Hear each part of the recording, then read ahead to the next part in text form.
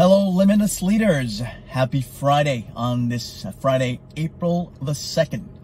This is your next edition of the Limitless Leaders Minutes, episode 13. The title is The Egoless and the Titleless Limitless Leader.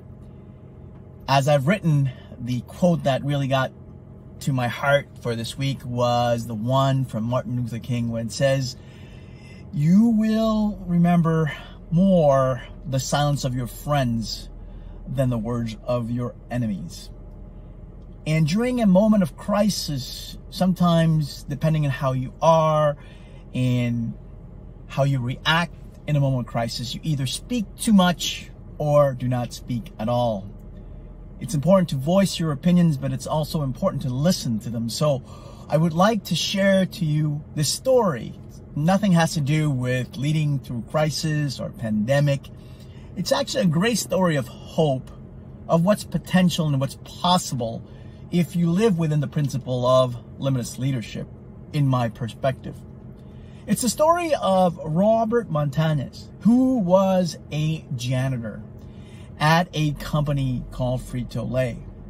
During his tenure there, not having any education and starting as a janitor, he came across a batch that actually of Cheetos that was rendered plain because somehow something broke down and it wasn't spread with the typical cheese component to it. Rather than crossing over this and not doing anything about it, Robert decided to take that batch home. And from there got inspired by his culture in terms of adding some spiciness to corn that he saw from street vendors, and embarked upon an adventure to create another spice, which then got to be Flamin' Hot Cheetos. Now the story here is that as a janitor, he has no authority title. Limitless leadership does not require any title. He took it upon himself to create this new concoction and then proceeded to call the CEO. That takes courage, doesn't it?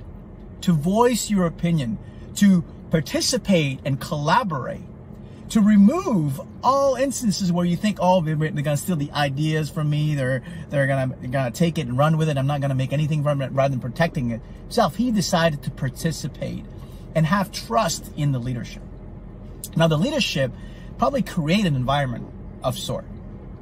Enter Roger Enrico, the CEO of Frito-Lay at that moment. Being called by a janitor could have been very easily disregarded, this attempt to really entertain it with no desire to pursue it at all. But what Roger Enrico is, this is where I bring in the egoless leader, is that he invited Robert Martinez to come and present to the executive team this new Cheeto flavor.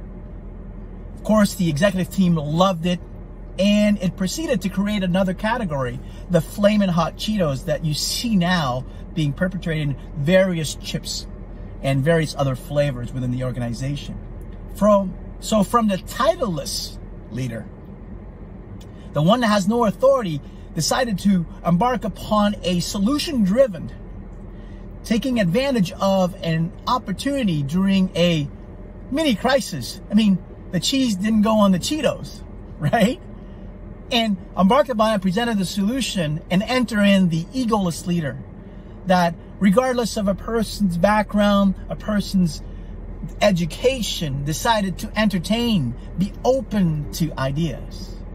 As we are facing, of course, this crisis together that changes significantly on a day-to-day basis, and more importantly as we move forward in North America now, it is important that if you are a limitless leader and you have no authority and title, that you participate and collaborate and provide your leadership.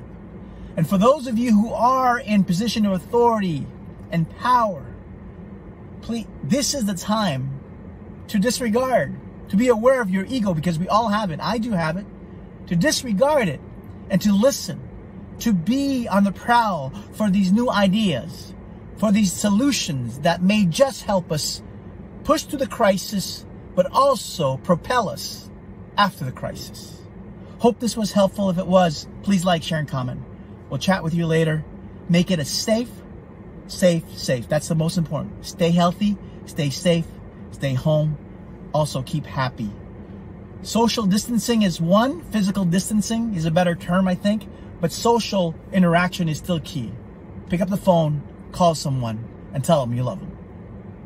Take care. This is Tito saying, until I see you next time live and in person, make every day bandages. Here's to your prodigious success and lead on.